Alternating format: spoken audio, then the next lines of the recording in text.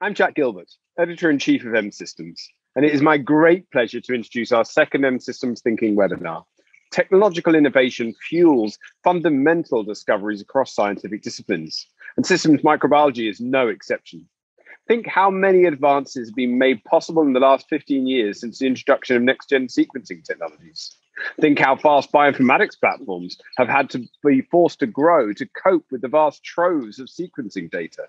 Even back in the lab, developments in genome editing, receptor ligand screening, and metabolomics are regularly revolutionizing our understanding in the microbial world. mSystems is committed to publishing cutting-edge tools and techniques that help to support advances in basic science and translation to practice.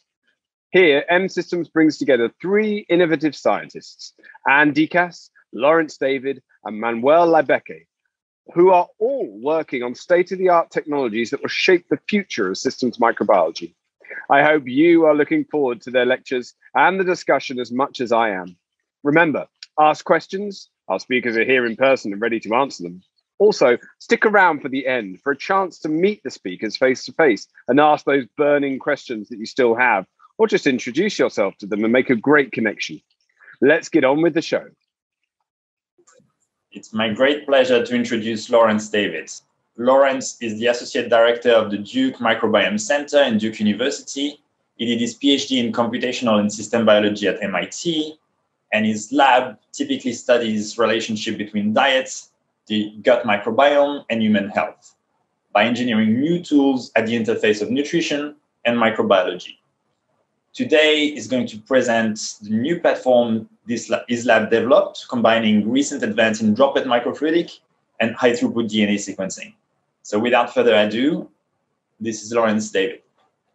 Thanks for inviting me to talk, Jean-Baptiste. I'm, as you introduced, Lawrence David. I'm an assistant professor at Duke University, and I'll be telling you today about work that our lab has been doing developing different kinds of genomic approaches for profiling microbial communities in the human gut and how they interface with diet. And I know it's only a 20-minute talk, and I'll be so bold as to try and still tell you about two methods that we've developed because I'm really interested or excited about both. And I'm showing this background here on the title slide because one of them I think is really fun. It's inspired by collaborations with ecologists who work in the field and who study lots of different kinds of animals and what they eat. And one of the things that we've been doing over the past years is learning how to adapt their tools to what we do and what we study in humans.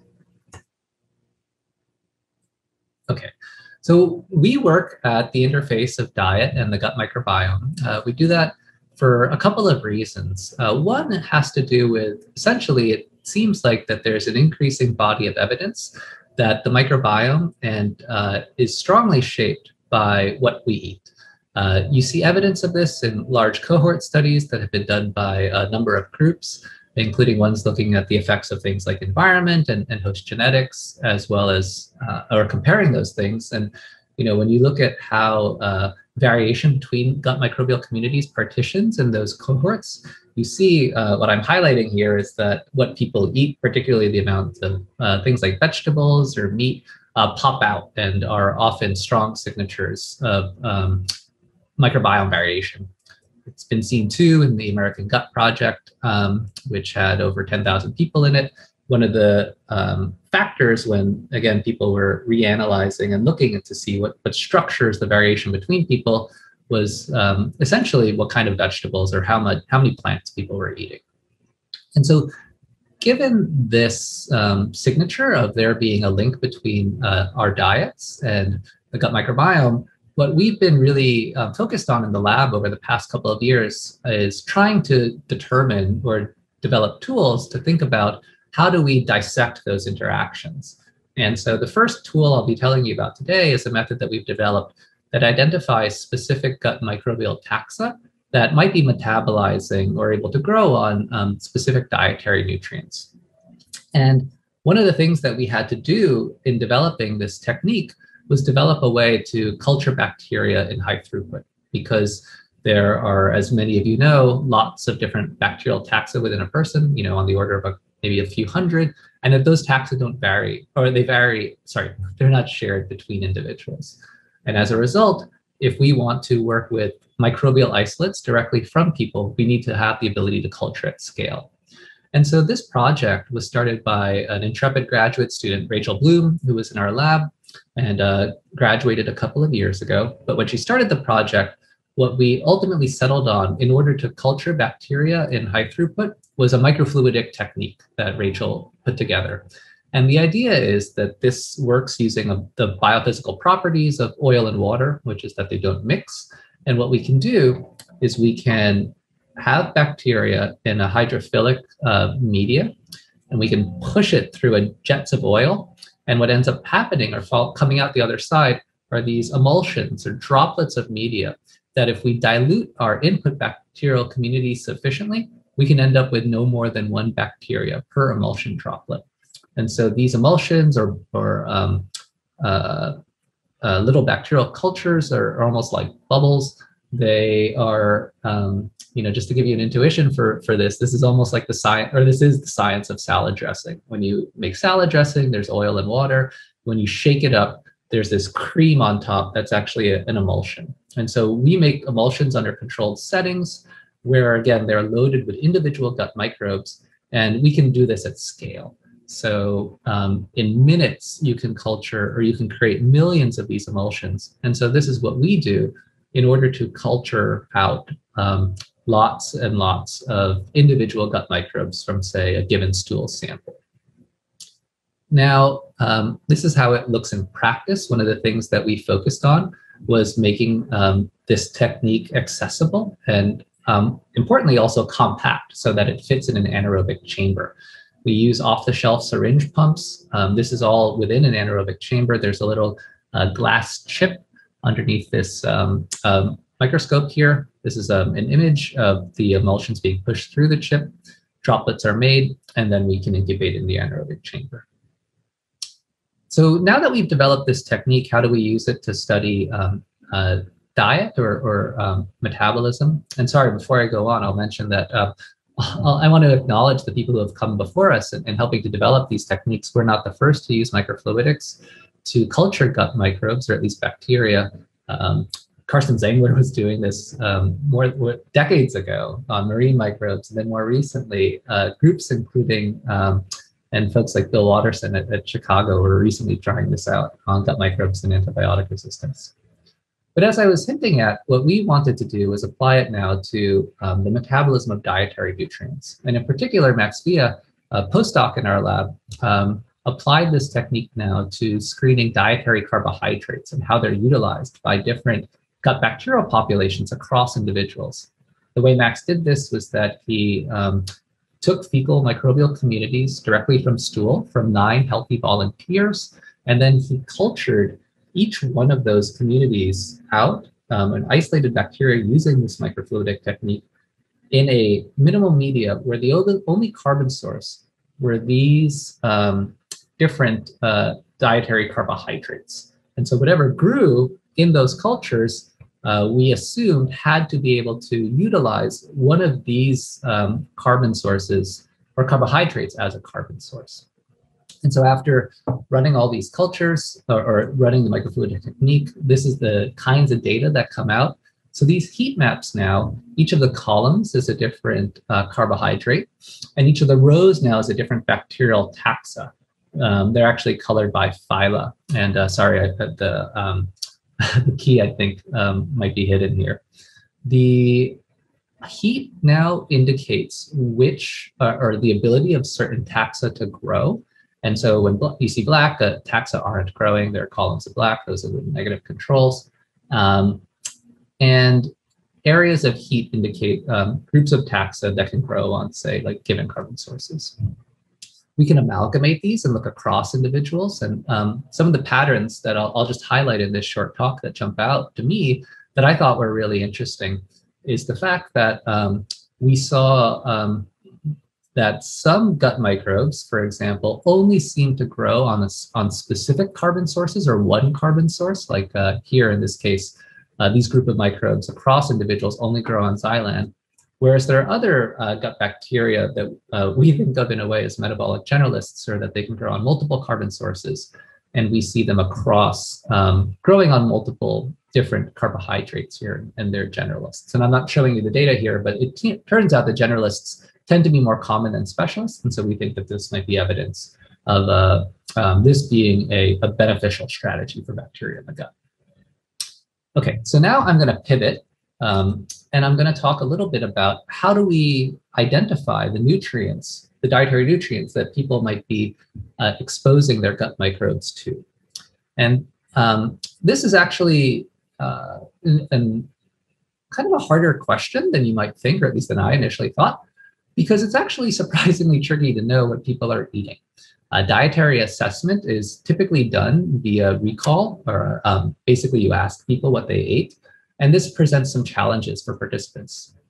One is that you just have to have a good memory, and it takes a lot of time. So a standard dietary assessment tool, which is NCI's Dietary Health Questionnaire, is 40 pages long, and there are hundreds of questions that involve things like distinguishing the different kinds of pies you eat and what goes into them. I mean, imagine these kinds of questions now over and over, like over 100 times. And it can be quite tedious, and people actually drop out of our studies because they don't want to fill out these questionnaires.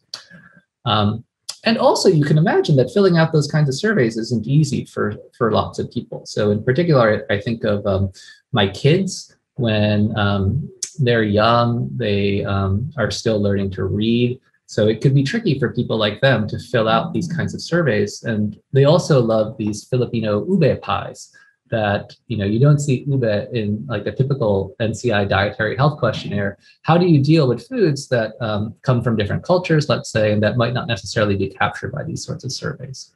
So there are all kinds of reasons why it can be kind of tricky and hard to get accurate and comprehensive dietary data from people. And so what we have been working on for the past couple of years started with a collaboration with field ecologists, Tyler Cartsnell and Rob Pringle at Princeton, who had been working on trying to figure out what large herbivores eat in the African savanna. And Rob and Tyler never thought that they could ask their study participants what they were eating, and instead have been utilizing a technique known as DNA metabarcoding that ecologists have been refining for over a decade. And the technique actually has some similarity or a lot of similarity, I should say, to 16S sequencing, which microbiologists now rely on quite a bit to profile microbial communities, and takes advantage of the fact that everything that we eat, I guess aside from minerals and vitamins, comes from something that was once alive. And living things have genomes, and those genomes are formed of DNA. And so what you can do is that, or the concept is that different food species that people might eat are going to get digested and then ultimately is excreted. You're going to end up having dietary DNA that's left over in stool. And that if you can design marker genes, if you can identify marker genes, amplify and sequence them, we could then match them to databases. Again, the way, kind of like how 16S sequencing works, and read out what people have been eating. So that was the concept. It works in large herbivores, but the question was, is this actually going to work in people? And so two students in our lab, Aspen Reese and Brianna Petrone, started working on this a couple of years ago. And in order to do this, we thought that first, just even demonstrate as a proof of concept, what we wanted to do is find some stool samples from people where we knew what they were eating, and that we had actually collected stool from them so that we could try this technique out. And so we were fortunate enough to have leftover DNA that had been excreted or that had been collected in a prior diet study with Peter Turnbow when I was working with him as a junior fellow back at Harvard. We had done a study where we had fed volunteers diets that were formed from foods shown on these two different plates. There was one that was based on plant foods, one that was based on animal foods. And so what happened was that people ate their normal diets, went on each of these diets from up here, and then afterwards went back to their normal diets. And we had collected stool and actually extracted DNA from that stool years ago. And I'm grateful that Peter had held on to that DNA and sent it back to us here at Duke, and we sequenced it. We amplified in particular a plant marker. At least in our first proof of concept, this plant marker was for the tRNL, or a transfer RNA coding for leucine. And we sequenced it. And the idea is that that's going to be a readout of the plant markers or plants that people are eating, because this is part of, or this is found in the chloroplast. The resulting sequences we map to a reference library of sequences that we had curated based on the plants that we were guessing that people were eating. And I think one of the interesting things I'll mention about this that we do, and that was Veronica Russell, who had been in our lab, visualized here, was that you end up doing things like making trees of dietary plants in order to help with this mapping. And so I think it's always really interesting now to consider, or that gets you thinking from an evolutionary perspective about what we eat. And it helps to identify that, or recognize that there are some plants actually that we think of, or at least I typically think of, as being distinct. Things like turnips, kale, bok choy, broccoli. These are all brassica that actually are genetically really similar to one another, and that we might not actually be able to tell apart. So we did the sequencing, we mapped the reads, and it turns out that we could detect quite a few dozens of different dietary plants that indeed we expected people to be eating on this study.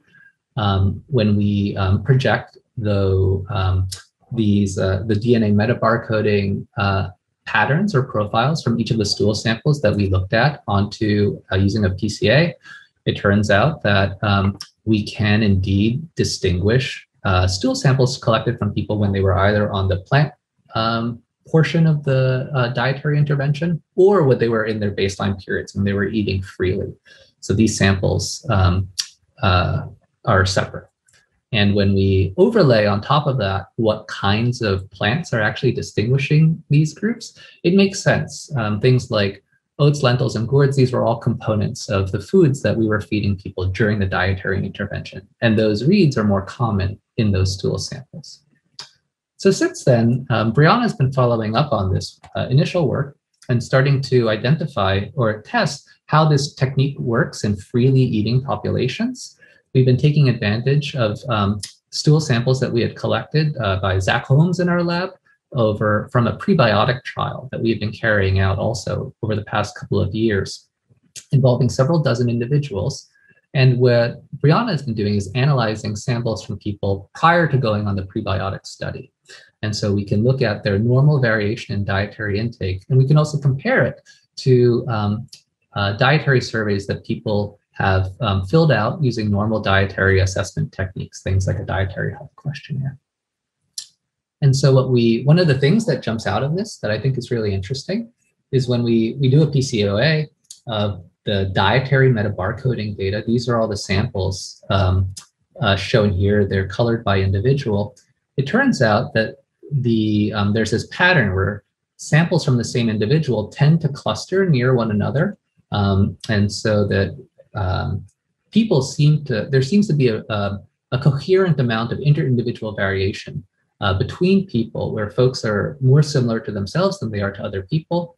And that kind of variation appears to also hold up or mirror with what we see using the typical dietary assessment tools. So this is built using the survey or the dietary health questionnaire. This is the interindividual variation you see, and there's a correlation between these things. Now, when we also look, as you can imagine, we're also really interested in the microbiome. We can partition people as well by their microbiome variation. And one of the really interesting things that we've seen is that there also appears to be a coherence between these things, or a shared set of structure, that people who have dissimilar microbiota also appear to have dissimilar dietary intake as measured by metabarcoding. And one of the things that we're actively working on in the lab now is to try and figure out what are the dietary drivers of that kind of microbiome variation. One way you can think about doing that is that when you do something like a PCA on the metabarcoding data, and you do a PCA, sorry, this is the microbiome data, and when you do a PCA on the metabarcoding data, we can start asking things like what principal components on this data sets align with or are correlated with principal components over here. And so that's an ongoing statistical endeavor in our lab. in order to find out these relationships. Okay, and so just to wrap up, I'll say that, or to summarize, I think we're increasingly believing that DNA metabarcoding will be an effective way or a new kind of way to assess diet in individuals that's compatible with microbiome studies. And that I think all of our sequencing to date strongly suggests that indeed a lot of dietary DNA survives digestion and can be sequenced, and that we can use sequencing to distinguish people at least by overall dietary pattern. And that we can also, I think, start linking this now to microbiome variation. And I think that, this is also hopefully going to be useful for folks, in part because this might be at least a complement, if not an ability, to dietary survey, if not an ability to actually provide dietary information in microbiome studies where you don't otherwise have dietary data. So sometimes studies don't ask people what they've been eating, or if a study has already been completed and there never was a dietary survey, this offers a way to go back and actually collect some dietary data as long as the DNA or stool have been saved. And so we also think, quite interestingly too, you might be asking, why do people vary by their metabarcoding profiles? And I think this might suggest that perhaps there might be differences in even how people digest their food. All right, and so ongoing studies that we're working on using metabarcoding, I'll acknowledge that we are also trying to develop and working on primers that can amplify and sequence animal DNA, and we can detect animal DNA in pilot studies that corresponds with things like chicken, cow, and seafood. We are also developing and thinking a lot about techniques that we can apply to processed foods. So I think a really important question is how can we detect and potentially measure variation in how food was prepared and whether or not, say, it was eaten in a relatively whole form or whether or not it was heavily processed. One idea that Sharon Zhang in our lab has been thinking about is whether or not food processing alters the integrity or just length of DNA and how well it can be amplified. And we see some evidence in this when we analyze or try doing amplification from, say, wheat that's either in its raw form or has been processed and made into flour. We see differences in the overall product length of things that are amplified. We see differences in how well we can amplify different length amplicons, where we use different primer sets that either bridge long parts of the chloroplast genome or smaller parts of the chloroplast genome. And that might be a way of distinguishing foods by how much they've been processed. And then finally, one thing that we're really excited about is we are starting to look at populations of different populations of people around the world. And for example, we've been collaborating with Neil Serrana here at Duke, looking at samples that come from cohorts in Kenya and comparing them to cohorts here in the US. And one of the really interesting things that we've seen is that these populations partition by foods that appear to be related to differences in geography. So these foods that go out here are associated with things like mung bean or millet that we don't see as often consumed in American populations, and indeed appear to be overrepresented in populations or in metabarcoding samples that are coming from our Kenyan cohort. So with that, I'll close, and I want to acknowledge all our wonderful collaborators who do and enable this work, as well as students in the lab who've been working on these projects, and answer any questions. Thank you. Hi, my name is Microbe. I'm a research professor at the Hawaii Institute of Marine Biology. It's my pleasure to introduce Dr. Ann Dekas. Dr. Dekas is an assistant professor at Stanford University in the Earth System Science Department and is a Simons Foundation early career investigator in marine microbial ecology and evolution. She's broadly interested in how microbial life affects the chemistry and climate of the planet today and throughout time, and specifically studies marine microbiology and biogeochemistry. Her research combines tools from molecular biology and isotope geochemistry to identify and quantify microbial metabolic capabilities, activity, and interactions, with a particular focus on understanding uncultured microorganisms in deep seawater and sediment. Before joining the faculty at Stanford, Dr. Dekas was a Lawrence postdoctoral fellow at Lawrence Livermore National Laboratory, where she investigated the carbon metabolic flexibility of pelagic marine archaea. Anne received a Ph.D. in geobiology from California Institute of Technology as an NSF graduate research fellow, where she studied nitrogen fixation, methane oxidation, and sulfate reduction at deep sea methane seeps. The title of Anne's presentation today is Characterizing Chemoautotrophy and Heterotrophy in Marine Archaea and Bacteria with Single-Cell Multi-Isotope NanoSIP. Please join me in welcoming Anne. Hi, everyone. My name is Anne Dekas. I'm an assistant professor in the Earth System Science Department at Stanford University, and today I'm going to be talking about NanoSIMS. Thank you very much for tuning in, and thank you to the organizers for inviting me. My group studies a range of environmental systems, primarily in the marine environment, to understand how bacteria and archaea impact global biogeochemical cycles and ultimately climate. One of the main themes in our group is to understand how this activity works at a single cell level. So we are developing and applying techniques to use nanoscale secondary ion mass spectrometry in microbial ecology. So today, I'll be giving you an overview of this technique. I will be giving you 3 examples from our work, and then I will be discussing limitations of the method and how to overcome them, as well as a summary and some insights on future directions. So most microbial taxa have not been cultured, as we all know, and this creates the challenge of understanding what they are capable of doing.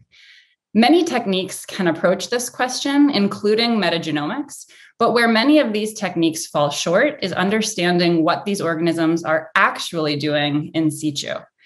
Using NanoSIMS, we can answer that question, as well as answer how much, so get a quantitative measurement of that activity, and what controls how much.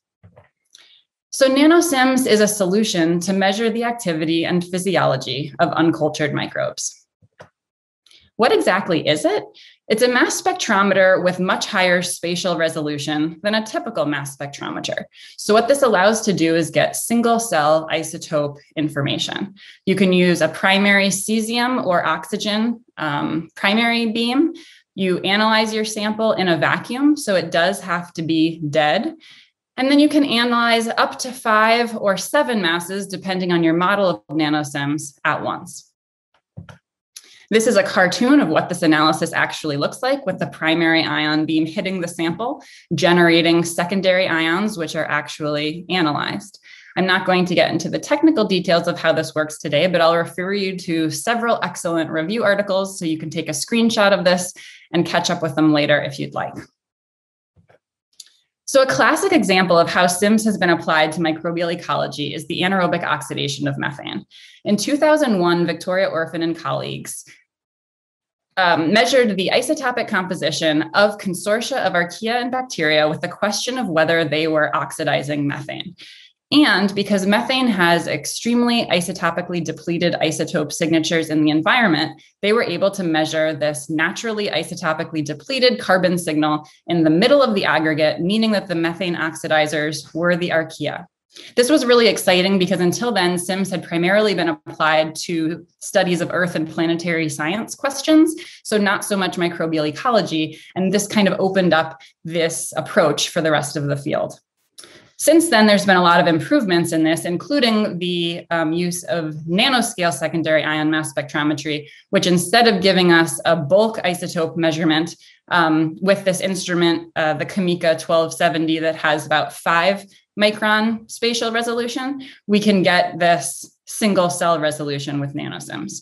So in this example, this was work I did in Victoria Orphan's lab. We looked at these same consortia, and you see the archaea in red and the bacteria in green, and you can match the microscope image to the NanoSIMS image and actually see how the incorporation of 15N from 15N2 varies with depth in the aggregate.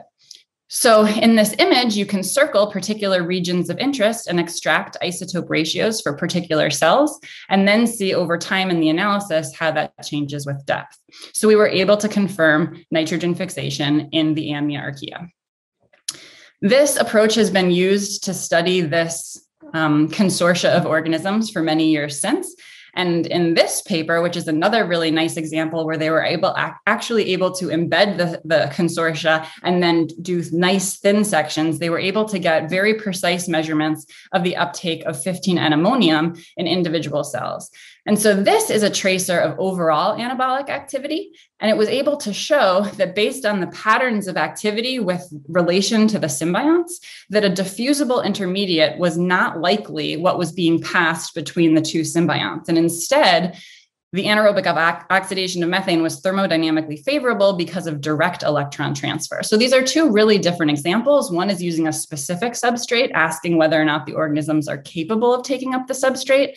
And in this example, we're seeing the pattern of overall activity telling us something about how the interaction works between the cells. So in those last two examples, both of them used stable isotope probing, which is really common to perform before NanoSIMS analysis. So I want to make sure we're all on the same page about this.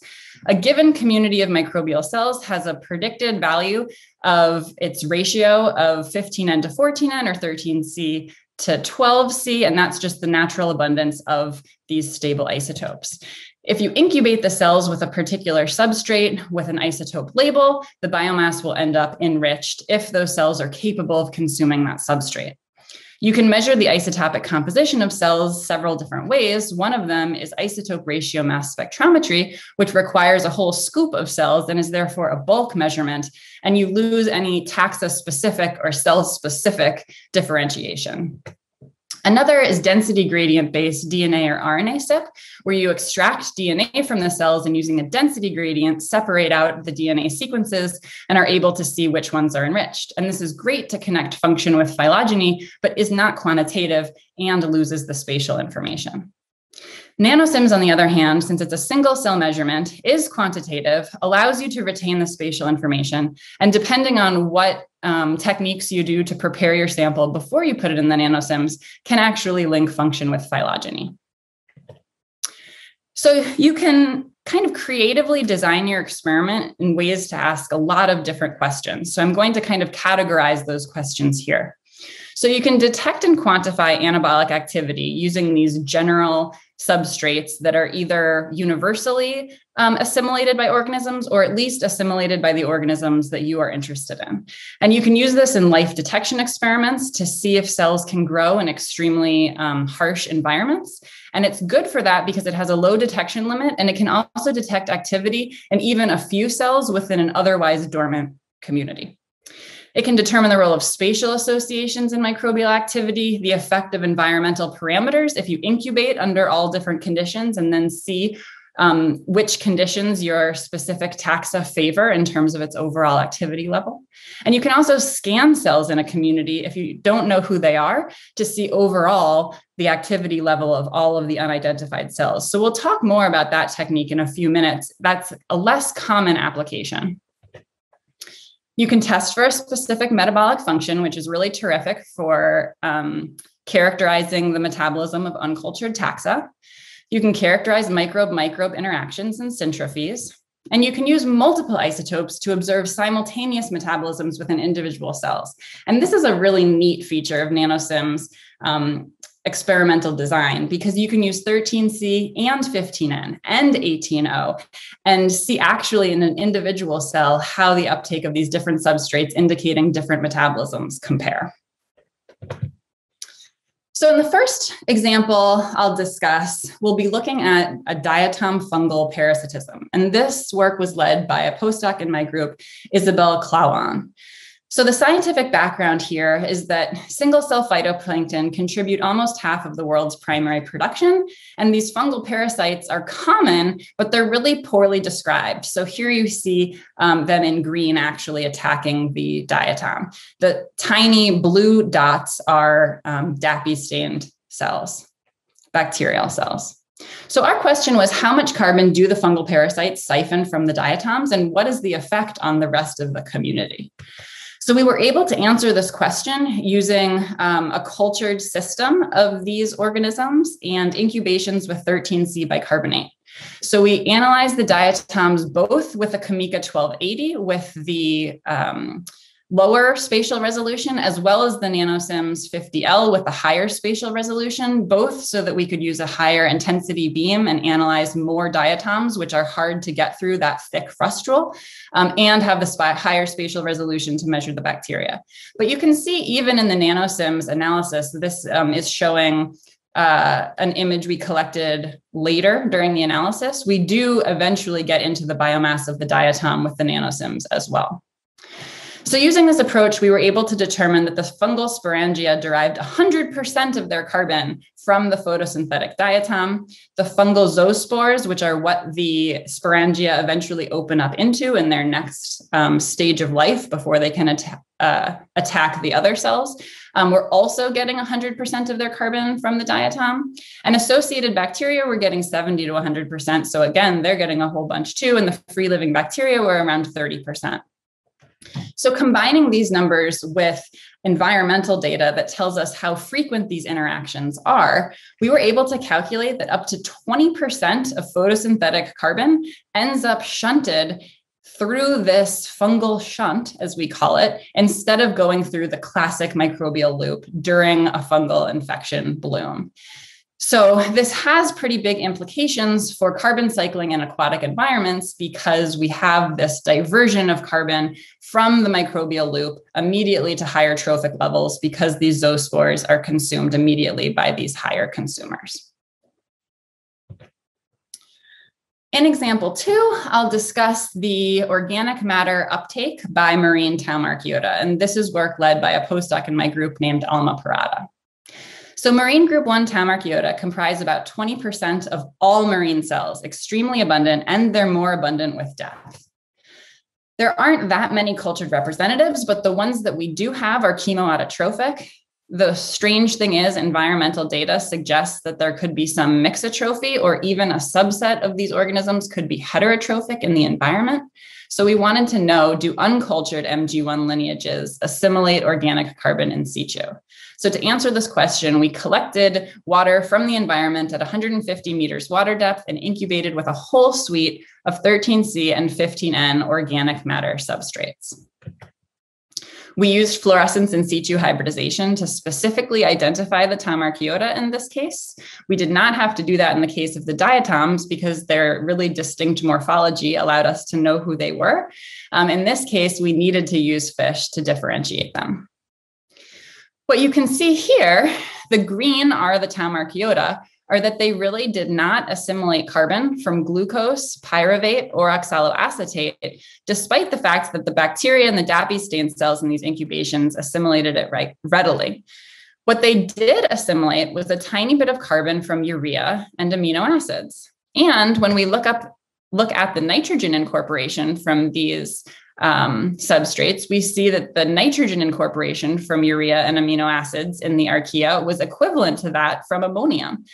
So what we can conclude is that marine Taumarchiota are primarily chemoautotrophic, but they are using nitrogenous organic matter for both carbon and nitrogen anabolism, a little bit of carbon, but quite a bit of nitrogen. In the next example, I'm going to show you how we're using NanoSIMS to understand community function more broadly. So instead of focusing on a specific taxa, we're going to look at activity in the entire community. We're going to ask general questions like how many cells are active? How is the activity distributed between the active cells? And how does that change, for instance, with depth in the water column? What are the primary metabolisms occurring? This work is led by a postdoc in my group, Nestor Arandia-Gorostidi. So to figure out the overall metabolisms occurring in a particular sample, we are using a technique that is derived from what has been done with lipids previously called lipid dual CYP, where we actually incubate with 13C bicarbonate and 15N ammonia as a general indicator of activity. The organisms that take up the bicarbonate are autotrophic, and the organisms that take up the ammonium but not the bicarbonate are heterotrophic by default. And we can screen up to about 1,000 cells a day this way. So we call this a high throughput screening of metabolic activity in these unidentified cells. Like I said, over time, the organisms will assimilate one or both of these substrates, and that allows us to differentiate them into autotrophs, heterotrophs, or inactive cells if they take up neither.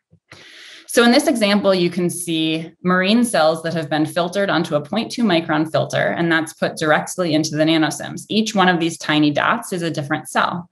I'm going to ask you to keep track of these 3 cells as I show you what they look like in their different isotope views. So this is just the CN counts. So everywhere where you have carbon and nitrogen, you can see all of the cells. Now you can only see the cells that were taking up the 13C bicarbonate. So they're enriched in 13C, and you can see it's a small subset of the community and only one of the 3 cells that we were watching.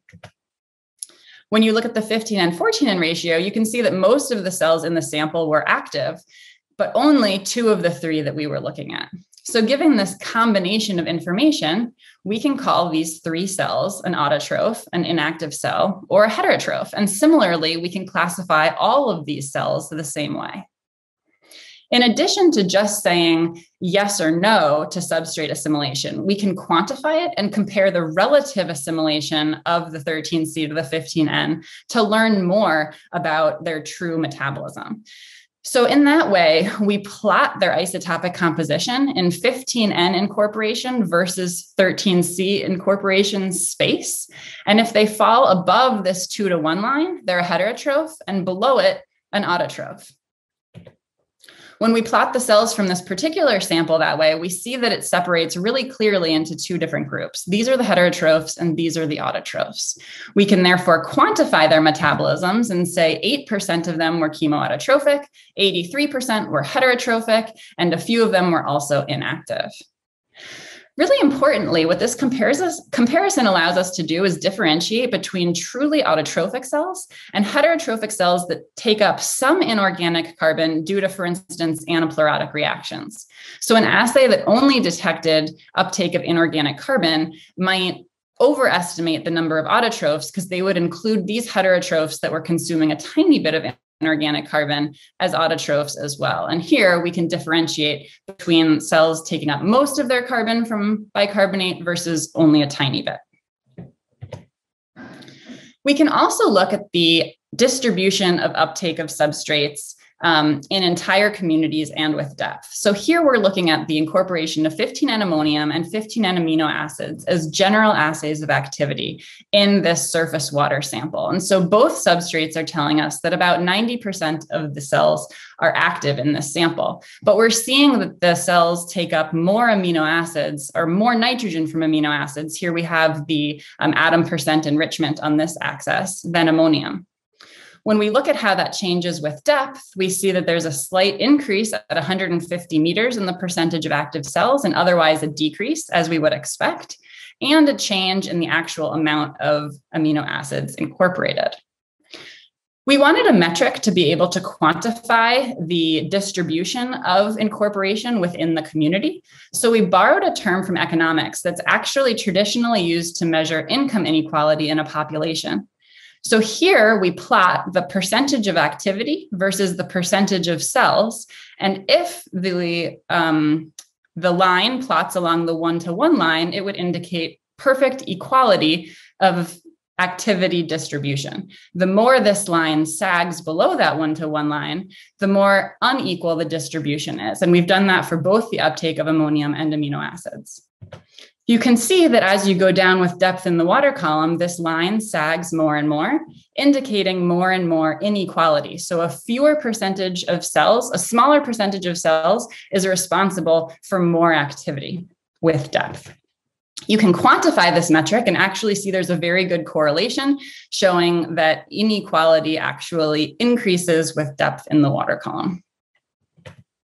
So what are some of the limitations of NanoSIMS? First of all, it is limited to directly observing anabolic processes, but with creative experimental design, you can get feedback on more diverse physiology as well. It's low throughput if you're measuring taxonomically identified cells. And substrate recycling can complicate the interpretation, so you need to design your experiments very carefully to either account for that or just not do particular experiments where that can't be fully accounted for. In some cases, substrate recycling is actually a benefit because you can see the flow from one organism to another. So it just really depends what your question is, if this is a problem or not. Sample prep can also complicate your ability to quantify the results, and specifically fluorescence in situ hybridization. So I'll just spend a minute talking about that before I wrap up. So cardfish in particular, which is used for small and slow-growing cells, involves many steps in which you are both removing the isotopically labeled carbon and adding natural abundance carbon from the reagents. And multiple groups have observed this effect. And my graduate student, Nicolette Meyer, kind of summarized all of the observations and found that cardfish can reduce isotope enrichment by up to 80%. So it's a significant effect. And the effect varies by taxa, growth stage, and protocol. So we can't just have a universal correction factor that brings us back to the original value. This means that when we're interpreting NanoSIMS data from experiments that have used cardfish, we need to think of the results as a range of possibilities. We can still constrain the amount of substrate that they assimilated, and we can certainly say whether or not they assimilated it. But we need to be careful about being too precise in how we report these values. One really interesting thing is the isotope dilution for carbon relative to nitrogen is consistent across all of the different organisms tested and all the different labs that have looked at this. Therefore, relative values can be determined accurately. So for instance, the incorporation of one particular substrate relative to the total growth, if you're going to measure that through the uptake of a universal substrate.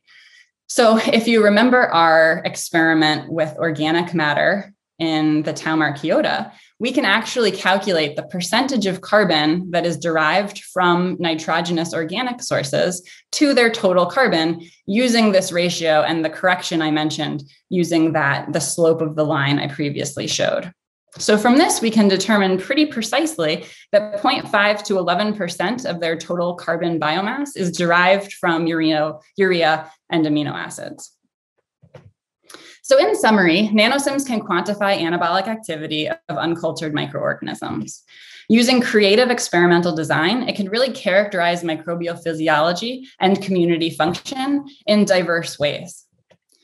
I think the future direction of this technique is to continue improving our ability to precisely quantify this uptake, especially given different sample preparation techniques, and also increasing the throughput. So we can even measure taxonomically identified cells in a much faster fashion. Finally, I would like to see an increase in the access to this technique. There are user facilities that are available to any researcher around the US and around the world. And the more researchers we have using it, I think the more creative applications we're going to see. So I would love that. I would like to thank several people from my group as well as previous groups that I've been a part of, and I'm happy to take any questions you may have. Thank you. Hello, everyone. It's such a pleasure for me to introduce our speaker today. My name is Jian Xu from Single Cell Center of Qingdao Institute of Bioenergy and Bioprocess Technology at Chinese Academy of Sciences. Our speaker today is Manuel Liebeke, who is head of the Metabolic Interactions Group at the Max Planck Institute for Marine Microbiology in Germany. His work specifically focused on the chemical interactions between bacterial symbionts and their eukaryotic hosts. He is an expert in mass spectroscopy-based metabolomics. His group develops high-resolution spatial imaging methods for in situ measurements of metabolites in host microbe systems. Today, he's going to bring us an exciting talk with the title Spatial Metabolomics of In Situ Host Microbe Interactions at the Micrometre scale. Let's welcome. Hello, everyone. Welcome to this seminar series. I will present today the topic from my lab, Spatial Metabolomics and Host Microbe Interactions. And before I start to go into research, here is the team doing the actual work. So we probe microbial biochemistry using mass spectrometry methods. And you can see also our lab here and pictures from the field, because we are going out and diving into the deep sea, but also in shallow waters to collect samples and bring them back to the mass spectrometry lab. And when we look into metabolic interactions, we look at the chemicals, because we think these are the essential parts of the communication. And we know that microorganisms exchange metabolites. They exchange them with other microbes in their surroundings. They exchange compounds with higher animals, maybe with their host or with hosting plants. And they take up metabolites or exude metabolites into the environment. And this is all to help communication. So they use signaling molecules. They use this for cooperation, so they exchange nutrients, but they're also using it for chemical defense. And then they are producing, for example, toxins. And if we want to study those metabolic interactions in microbial communities, we first need to look into how microbial communities are structured. And one in situ method is the fluorescence-based method called FISH here, where we can probe bacterial cells with a 16S probe and then use microscopy to show bacterial cells inside host cells, like an example from our lab here, or when microbial cells are on the surface of tissues, like this very nice example here when bacterial cells are in a structured community on top of a tongue, or not so structured in the gut lumen, closely connected to the epithelium of the gut. But also on top of root surfaces, we have bacterial communities which interact with a plant and with other bacteria in their surroundings. So this in situ method shows us where the bacteria and which ones, but we don't know which metabolic processes are going on. And to do this, one needs another in situ method, and a favorite one of our lab is mass spectrometry imaging. And this is actually a surface scanning method. So here we have a tissue section on a glass slide or a bacterial colony on a glass slide. We scan across the surface, we ionize the molecules, and then we detect many signals with a detector. And by scanning different positions per pixel, per position, we get a mass spectrum. And then in the software, we can stick that together and ask questions: where are specific compounds, chemicals, how are they distributed? And can also overlay those images. And you will see a couple of those later in my slides. There's one problem with metabolic imaging. It lacks microbe-relevant resolution if we want to image metabolites. And there is high-resolution methods like NanoSIMS, which can track activity of single bacterial cells. It has a resolution below the 1 micrometer, like also TOF-SIMS, which can measure metals and fragments of compounds. And on the other hand, we have low-resolution methods like DESI-MSI or MALDI-MSI, where we can measure proteins and intact metabolites. And there we speak about a resolution from 100 micrometer to down to 10 micrometer. And pioneering work here, for example, is an image of bacterial colonies from the Darrenstein lab, and also other examples are shown. And there's one gap, and this is shown here, the gap between the 10 micrometer to 1 micrometer and being capable of measuring intact molecules. And our lab is aiming to fill that gap. And we decided to go on with MALDI-MSI, matrix-assisted laser desorption ionization. And I want you to dive into research now and go in with me to the deep sea. What you can see here are mussel beds at the bottom of the ocean, close to hydrothermal vents. And those mussels, they can only live there because they have intracellular bacterial symbionts performing biochemical actions to provide the host with nutrition. And here you can see how the bacterial community is structured. So we have 2 major symbionts, and also shown here in yellow a parasite, is again shown with an in situ method, with the FISH method. And to visualize metabolic interactions in situ, we use MALDI, I told you, and spearheaded by Benedict Geyer in my lab. He developed protocols to do high-resolution mass spectrometry imaging, and here you can see those metabolite maps from gill tissue of our muscles, and each map shows a different metabolite. And you can overlay them, and you can see here already these are so-called gill filaments filled with bacteria, and overlaid here the maps of 3 different lipids. And an important development in our lab was that from this same tissue section, which was imaged for metabolites, we perform the in situ hybridization. So we use probes to detect the symbionts and host nuclei, and then can use a high-resolution microscopy and show how this community is structured. And this gives us an untargeted view from the MALDI, label-free view, and it's multiplex. So we measure hundreds to thousands of signals in combination with a targeted method for single bacterial cells. And by using 16S probes, we also have in principle a link to the genome. So I show the workflow here again in this series.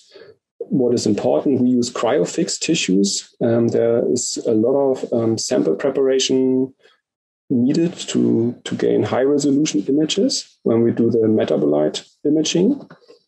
And accordingly, what I told you, we have the fluorescence microscopy of the tissue section, and then it's important to overlay both images in a correlative way so that each pixel from the microscopy fits to the pixel from the mass spectrometry imaging to have a high quality data set to dive into. And I want to show you how we do or how we came to those images. So multi-imaging is on the verge to resolve bacterial cells. And here you can see a fish image again of a single filament of our muscles. And when we started developing those methods a couple of years ago, the standard mass spec imaging setup was able to, had a spatial resolution of 25 micrometer. And that's a mass spec image you would see from this type of sample. So barely anything to see. If you improve things to 15 micrometer, that's still nothing comparable to the microscopy image. But once you move to 10 micrometer or 5 micrometer, you start to see structures which resemble the microscopy. And there's an important collaboration for us with the Bernhard Spengler lab in Münster. They have a commercial setup where we can do 5 micrometer measurements. And here you see another example, an overlay of 3 different molecules, and you see the structures. Clearly you can differentiate them, but it's not what we like the microscopy image. They have a second prototype which can achieve 1.5 micrometer, and when we visit their lab, we could achieve 3 micrometer spatial resolution with the sample preparation used. And now you can start to see really something which looks like the microscopy image on the top left corner. And as we want to fill that gap for microbiology, we collaborated with the Dreisewert lab in Münster. They use a different mass spectrometry setup, which can achieve less than 1 micrometer spatial resolution. And with our samples, we could achieve 2 micrometer. And this is kind of double the resolution to our previous measurements. And you can clearly see sharp images, which tell us a lot about the chemicals in that microbial community. So these images are beautiful, but we want to know which compounds are there. And for that, we need to identify all those compounds from a mass spectrum. I told you that each pixel contains hundreds to thousands of peaks. And with the great help and developments from Theodora Alexandrov at the EMBL, he developed a so-called annotation tool, Metaspace. You can upload your data and get annotations for your peaks, and then you get to know your metabolites in your sample. And approximately we get 50 to 100 identifications in our data sets. It's not a lot, so there's a lot of unknown compounds, but those identified metabolites help us already to peek into the symbiotic system. So 2 compounds were identified in our symbiotic system, and we zoomed into a specific region to highlight what we found. Here you can see the fish images, and we highlighted 3 different host cells filled with symbionts, and only shown is here in purple 1 symbiont type. And the Metaspace tool identified as 2 hopanoids, hopanoid A and B. So there are symbiont-specific compounds. And we expected to see those 2 compounds in all host cells because they contained the symbiont. But we were surprised. We didn't see that. There was a heterogeneous distribution of those compounds. So some host cells contained only hopanoid B, whereas others contained a mixture or only one. So this was a surprise to us, and we could, for the first time on a micro scale, see those phenotypic differences of one bacterium in a host. And to elucidate this further, we developed a new method for us, and because we wanted to know what's going on with this heterogeneity in the system, we acquired a new metabolite image of a tissue section, and then work done by Dennis in my group. So he defined regions of this phenotype, and we went in our institute to a laser capture microdissection microscope and cutted out these different regions. So the orange region and the cells, host cells or tissue regions with this purple color.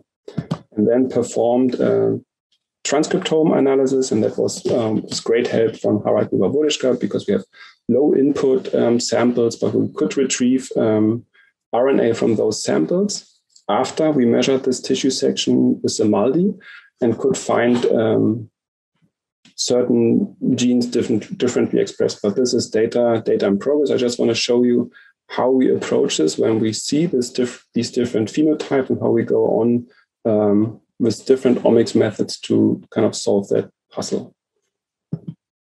So what I showed you on the last slides was actually a zoom into an animal, and that's highlighted here. So our muscles actually are much bigger than just this few 100 times 100 micrometer field of view for our metabolite analysis. So we learned a lot from that, but we also zoom out. We apply the fluorescence in situ hybridization on the whole animal, that we can see symbionts in the main organ, but also we see bacterial cells in the gut of the muscle. And then we perform metabolite imaging on whole animal size. And by the combination of seeing metabolites and also maybe in future applying the transcriptome approach, we can put together a metabolic map of host metabolism and bacterial metabolism. So we can say that metabolite imaging delivers chemical answers to biological questions. And now is the question, what's next actually for mass spectrometry imaging in microbiology? Because we closed kind of that gap, which I introduced to you. But obviously, we would like to push the boundaries of spatial resolution even more. So really this fish image to have this as a mass spec image, so that in a single host cell filled with bacterial symbionts, we get a readout of the metabolites from single bacterial cells from this cell. For that, we also need a higher speed and sensitivity of the mass spectrometer. That helps us really to scan so many pixels across this tissue section. And what I think is also important is to widen the molecular window of compounds we want to observe with mass spec imaging. So the majority of data I showed you, these were lipids, but mass spectrometry can do many more things. And I think important molecules in the direction our lab is, for example, also protein glycans. And here you can see a map of the deep sea muscle where we image the glycolization of proteins across different tissues, and also extending the view into lipopolysaccharides or proteins.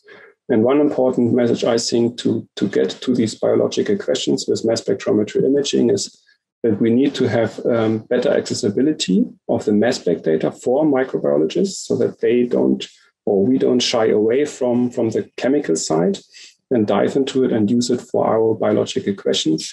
And we need intuitive ways to explore all of these metabolite images and the detected chemical space.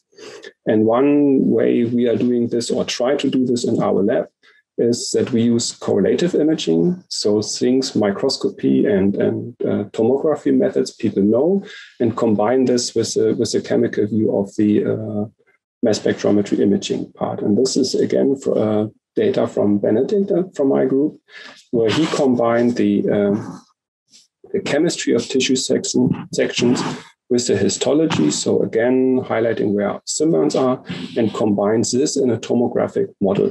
And this is another animal we are looking at. This is an earthworm where we have a 3D tomographic model, and kind of tied into it are microscopy images, mass spectrometry images. And this is a model where you can kind of in principle fly through and see where metabolites are and get a better understanding from the biological perspective, how metabolites are distributed.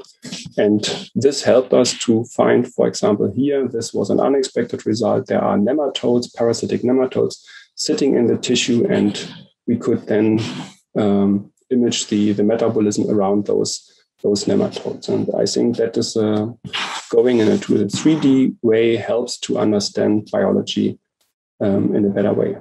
And with that, I'm finished, and I would like to acknowledge my team, because they do most of the work in the lab and bring in great ideas. I would like to thank the collaborators I mentioned here, and I would like to thank the Department of Symbiosis, and especially Nicole Dubilier, for hosting me with my group in this department and making this kind of research possible. And thank you for your attention.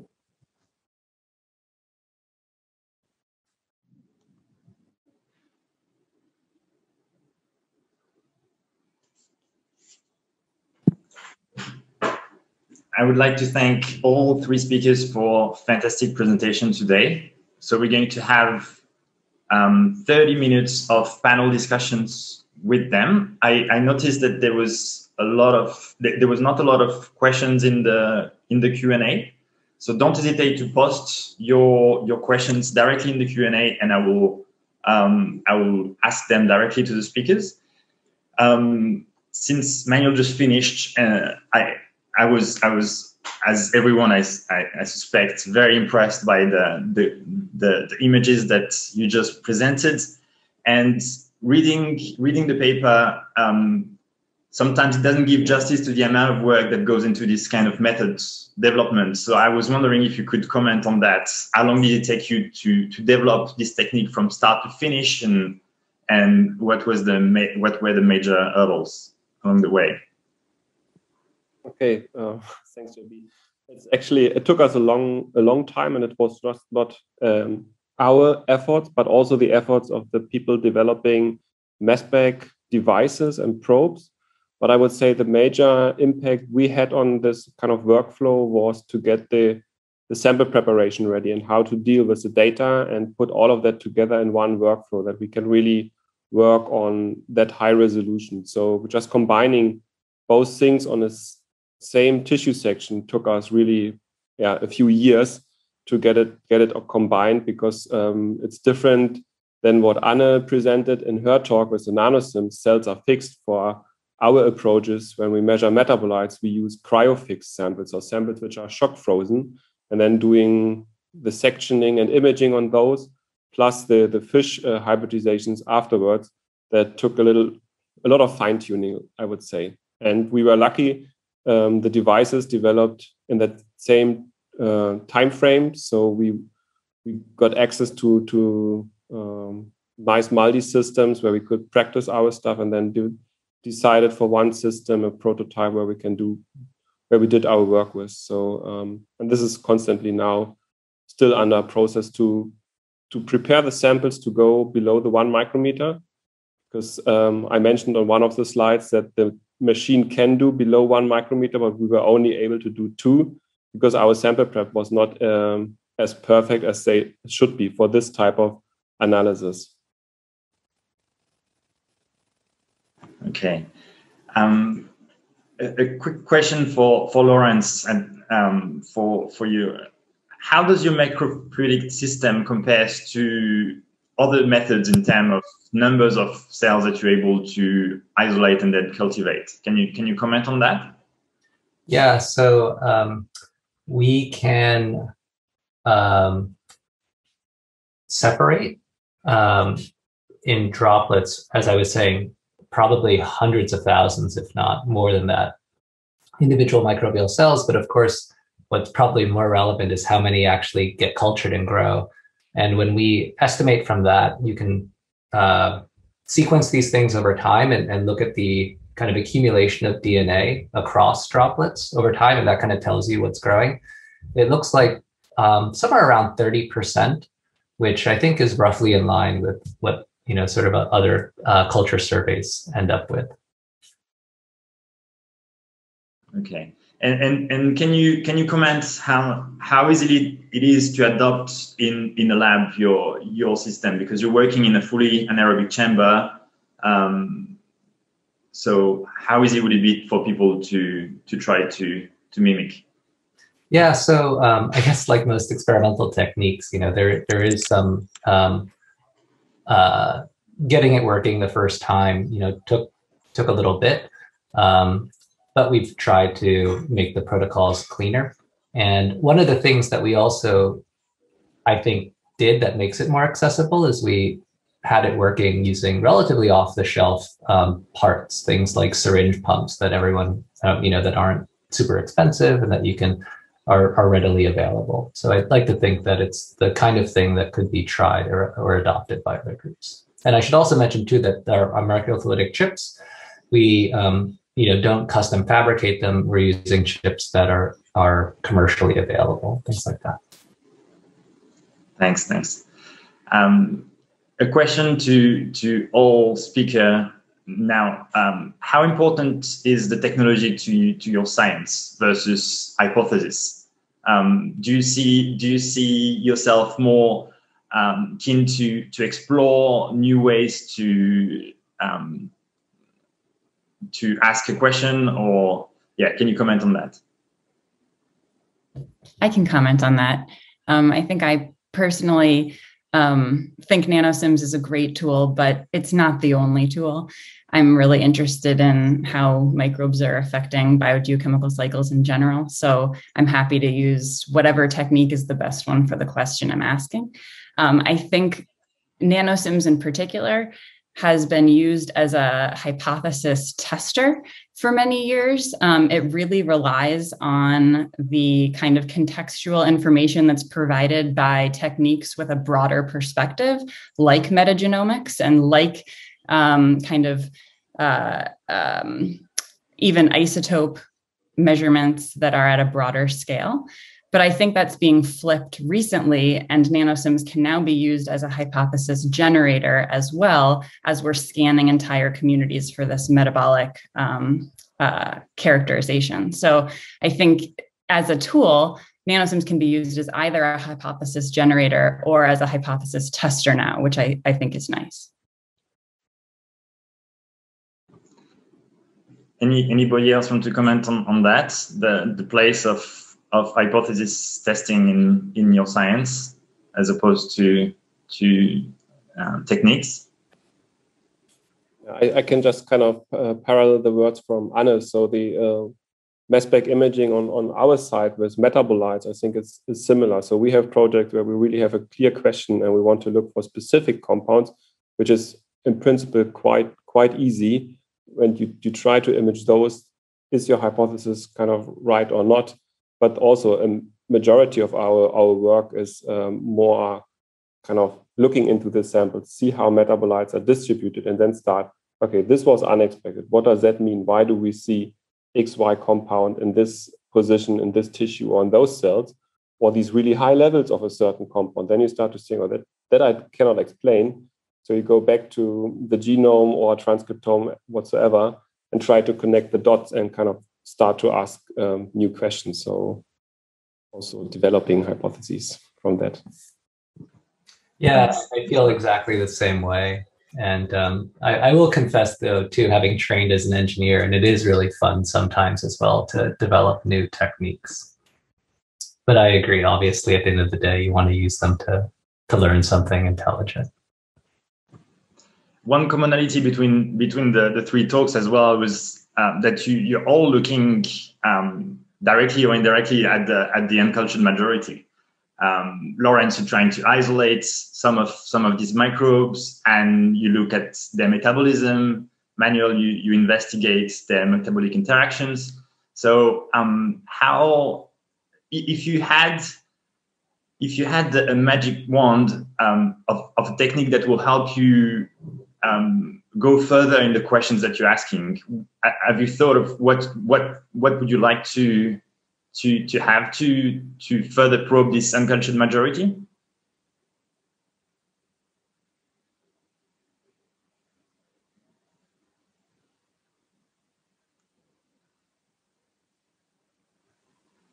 I guess that's a kind of a tricky question. So, yeah. I'll throw out one idea. I would love to see microfluidics in a way that wasn't used just for isolation, because I think there are some microbes that aren't going to grow in isolation. They need their friends.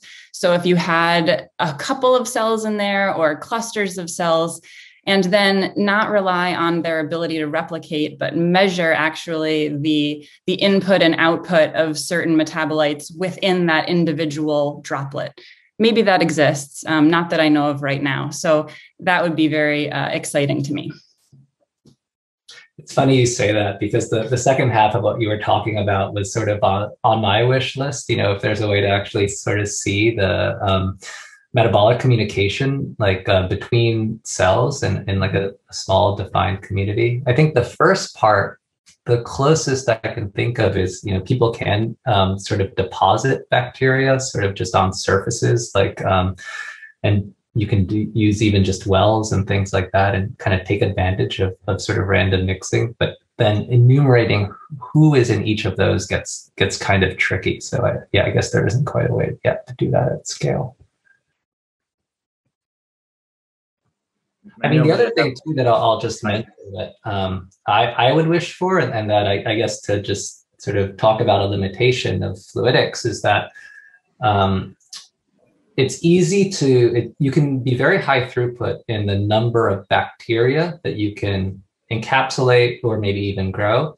What's much more tedious is iterating through many different experimental conditions, and that is often, at least in our hands, hard to do in a high throughput fashion. So in other words, we can screen, you know, hundreds, maybe thousands of taxa for how they grow in a particular condition. But what would be really interesting, and I wish we had better ways for, is to take one taxa and then taxon and screen through like 1,000 conditions very quickly and see where it optimally grows. Manuel, any thoughts?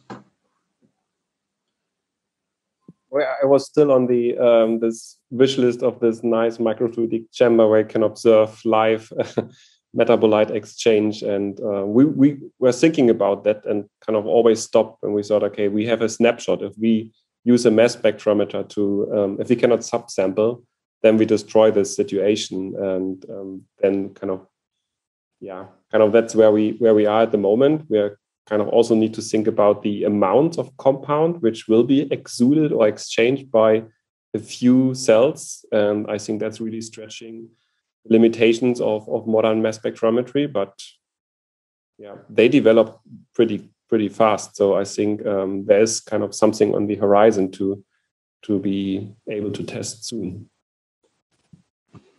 Something for you, Manuel. When you couple mass spectrometry imaging with fish, do you do that on subsequent sections or on the same section, and you do one method after the other? So we did it on the very same tissue section. So one section is at the moment 10 micrometer thick, and that's kind of displaying the host cells, which are filled with symbionts. They are around 1 micrometer to 3 micrometer. So if we change from one section to the other to do both methods kind of after each other, then we are directly in a different host cell and maybe have a different phenotype. That's why we decided to develop it on the very same tissue section and bacterial cells. So we are shooting away when we kind of use MALDI. So we use a laser to shoot on the tissue. So we ablate something, but there's still a lot of cell material there, where we can do fish afterwards. So that is working. Good, awesome. And I guess for you, and doing a similar approach, but in reverse order, is not possible. Doing the NanoSIMS first, and then the fish will destroy completely the samples, right? So in our case, often the cells are completely gone by the time we do our NanoSIMS analysis. If we were analyzing much bigger cells, maybe eukaryotic cells, there would be an opportunity for that. But the tiny bacterial and archaeal cells, they don't survive physically. Yeah, they're gone. Yeah. For sure. Maybe one comment to that: we often wish to have fish before, because Anna knows where the cells are, so she can direct her NanoSIMS directly to those specific cells. And we sometimes need to screen bigger areas to find the important areas or cells to look at. So for sure. It's still not possible for us. Mm-hmm. And based on your three talks, do you think that with these spatial approaches and methods that you presented today, do you think that sequencing is slowly becoming obsolete for community analysis? I think that it's really important to integrate these methods. Like I said, many NanoSIMS studies are based on hypotheses that come out of metagenomics. So I think the integration is where we get the most. Yeah, and I'll say too, and I probably could have explained this more in our talk, that part of the way that we read through all of these droplets is via sequencing, and because that is a technology that has already scaled so much. And so I think that it's at least still very useful for us. Yeah. I was in your talk, Anne, you told us in the first example you showed about the proportion of fixed carbon and that each of the members of your communities are uptaking from the diatom. So the fungi is taking a bit, the bacteria are taking another chunk. How did you quantify that? How was it a time series? How did you manage to get these such accurate numbers into this uptake rate? So the numbers I reported was the percentage of carbon for the given type of cell that was derived from the diatom. And so since those other cells are not directly photosynthetics themselves, we could assume that any 13C that was ended up in their biomass had been fixed by the diatom, since it was only provided as bicarbonate. So by looking at the isotopic composition of those cells, if it was by looking at the isotopic enrichment of the cell, essentially we can back calculate the percentage of carbon that had come from the diatom. Yeah, cool. Thanks. Something I noticed and link data derived from images is that they are quite large and can be computationally challenging to process. So are the computational systems scaling to handle this type of data? Do you face any troubles at handling such large data sets at high throughput?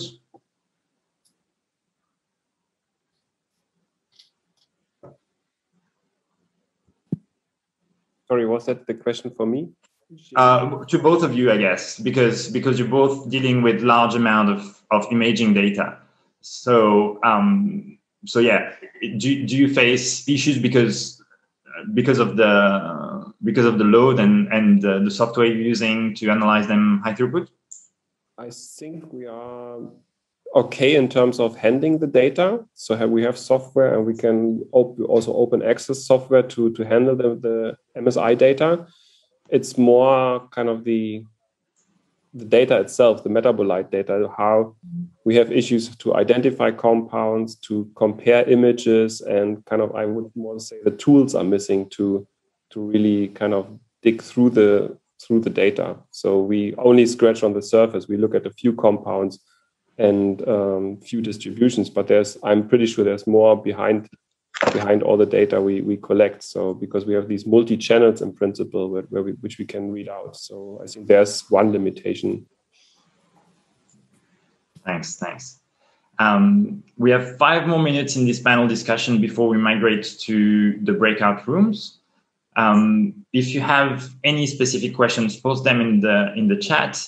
One that was just posted to Lawrence was about cross-linkings of cells. Is that possible to try and isolate bacteria that live together, and like they used to do with proteins a long time ago? Can you comment on that, Lawrence? Yeah, I was just typing in a response. Sorry.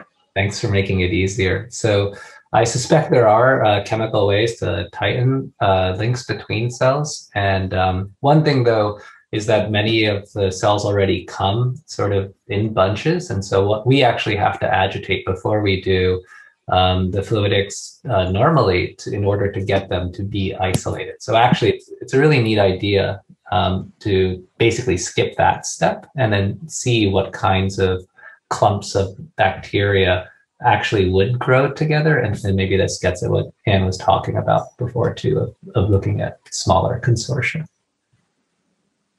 Thanks. A question for Manuel in the chat as well. Jason asked if it would be possible to see if host cells exhibit metabolic heterogeneity as a function of metabolic heterogeneity in the microbes. Yeah, that's a pretty interesting question, and I think we have some data which is showing that. So one issue which we have there is we have to look at metabolites which are specific for the host. So central metabolites like glycolysis or TCA, which also our microbes do. I think that will be difficult to distinguish, but what works well are lipids, host lipids, which we see are changing depending on the presence of symbionts or not. We haven't gone in that detail that we kind of have a phenotype of one symbiont strain and how this is influencing the host phenotype. So this is really fine scale, and I wish I would can zoom more into it on a few single cells and really know what's going on. But that's definitely possible to see a difference on a broader scale. Another question for you, Manuel, from Pam, who is asking how viable the spatial metabolomes are over time, and if you expect to see differences in the spatial location of metabolites over, for example, seasons, environmental variables, or do you expect it to be rather stable spatially?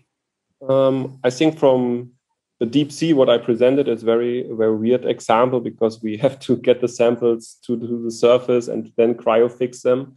But we have a project where we work on seagrass roots, and there we can see a different effect over day and night. So there is a distribution difference of compounds within tissues, and I think that's also shown by bulk analysis. Now we can look into different tissues, different organs, and get a clearer picture. One issue we have to kind of kill the organism to get that one snapshot and then go on for another replicate and do that. And that's where we need high throughput. That's one limitation at the moment, that we have to measure many replicates to kind of really make those look at the data. Thanks. There's a good question in the chat from Mauricio, who asked both Anne and Manuel, now that the resolution and spatial distribution at the single cell seems to be good, how do you see primary versus secondary metabolite studies based on temporal distribution in situ? Because primary metabolism might occur faster than secondary metabolism. Do you think it's this type of in situ studies can be performed, or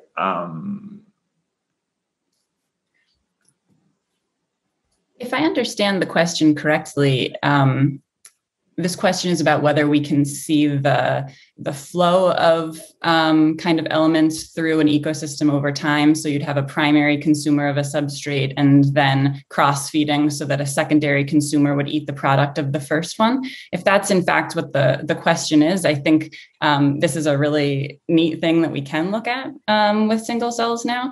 And it's really difficult to differentiate a primary versus a secondary metabolism based on the amount of label that we see incorporated, because this could just depend on variable rates of activity.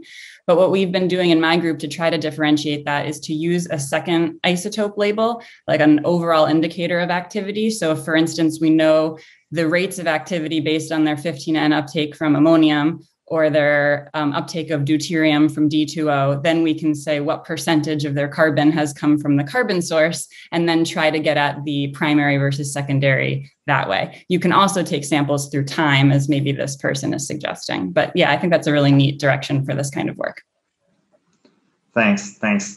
We're going to stop our panel discussion now and go into the breakout rooms. You should receive a link directly in the chat. So follow the link to the person you want to be speaking with, and it's to the first 30 people registering. So I'll see you in the breakout rooms in a bit. Thanks everyone for joining in. Thanks a lot.